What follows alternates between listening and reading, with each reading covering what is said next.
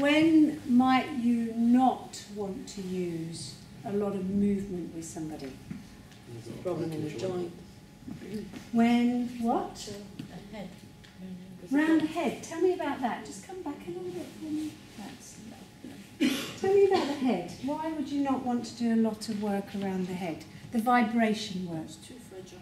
Actually, thinking about it, I do use vibration. I'm thinking, I do use a vibration technique. But why have you said that? Because you got the sensors. Yeah, so there's, what do we have that senses balance? Hey? The inner ear, yeah, and the eyes as well, don't they, give you information. But actually the truth is, it depends on how you do it. So there's a lot of work around the neck that you can do. I'm not going to show you now. But there is work around the head that you can do, but what you need to think about is not disorientating somebody with their balance, okay? So a gentle, let's just see what Christian thinks of that. No. He said no. That's okay, but I can send it if it is too much, then we can... Yeah, so what I would tend to do is more that. I prefer that. Yeah. Okay, just checking. And with the vibration, there's nothing to stop you doing the very light fingertip stuff around the face. That's quite nice for tension areas. Okay. Then you still have all sorts of possibilities with the movement of the hips. Now this way round, anything you notice immediately? It's not as free, is it? It's not as mobile. Okay, not as mobile. But if I come down here, what do you think? It's Quite not, nice? Still not as it would be. It's quite nice down here, right? So you But have you a little, definitely more the feet. yeah, the feet. So, and we could do one leg and the other, same as the other way around. Now this is lovely for the hip, lovely for the hip. So I'll do a lot of that. This is what we did the other way around, but it works better like this. So I'm going to show you what happens. No, he said yes. Now this is, you said yes, you said that's okay. This is two legs together in the same process. I'm pulling and pushing and then finding a rhythm between the two. And I might pull a little bit more, I might push a little bit more. Or I can do one at a time.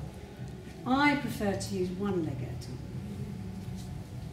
And then what I want you to see is what happens through his body. Look at what happens through the rib cage. Look at that movement. Isn't that lovely?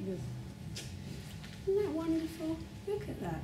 Now you're doing belly dance. And wherever you take the leg will affect that movement through. This takes a while to get used to. It's a bit like the, you know, that pushing and getting the body mobilized.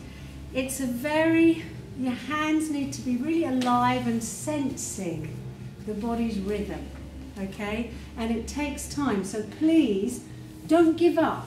I'm going to give you some support, but don't give up on it. Watch it, feel it, and just keep practicing with that. All things take a little bit of time, and this is one of them. The bouncing. Bouncing. All I'm doing here is lifting and allowing that leg to bounce on the couch. I can do both. We can find out how he likes that, doesn't like that. Like I like when you You like the bouncing. Yes. So when you bounce, do you also pull? Or is it just a practice? I'm literally, it's the same as bouncing a ball. Because I'm having to kind of use some of my energy to allow it to literally just, you know, just catch the top of the couch and come back up again. So again, it's more, it's hard for me to tell you exactly how I do that. You have to feel it, you have to feel that effect. Same with the arm. There we go a bit. You know, for those people who are quite stiff, these kind of movements just help them let go. Yeah, I've got full control now. I didn't have. So if I didn't have, I might have done the little bits. And then just let him learn to let go. And then I might use that bouncing again. See how that works? Bouncing. Bouncing, bouncing, bouncing, bouncing, bouncing, bouncing. Bouncy, bouncy, bouncy. You can see how it really releases things, can't you? Yeah? Good. One more thing to show you. Rib cage. Again, we can use, this is more the oscillation. Rocking, again, would be really pushing and allowing that to rebound. But you can use the smaller movements in an oscillating way just to really release the rib cage. Yeah? Good? What's for the back? Huh? I like it for my back as Yeah, well. you can feel it, right? Yeah. Feel it all the way through. Why can he really feel that all the way through to the back? Because that's where they're attached, yeah. So it's using the rib cage to actually move the spine. Just hang on. You need to have your hold above, or below rather, the joint that you're moving. So if I want to move the arm, I need to be aware of which part I'm holding to give freedom of movement elsewhere. I'm also not going to grab. So if I want to swing his hand, do you want to come in here?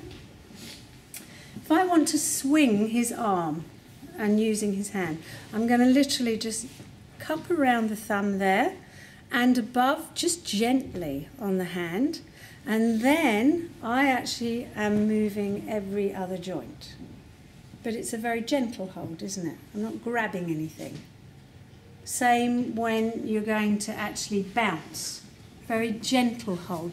I think there's nothing worse than feeling pinching when somebody's doing a stretch on you or movement on you. I cannot relax if I feel that I'm being pinched. So wherever you're holding, let's look at the feet again. So if I was doing the bouncing on the leg, I'm going to be under the ankle here and on top, and it's a light hold. It's a very light hold. I'm not pinching anything. Just be aware of that, because when you first start, because you're anxious and tense and trying to get it right, the tendency is to grab. Okay, so it's a very light hold. All right, you want to have a go at some of those? Good, good. I've done your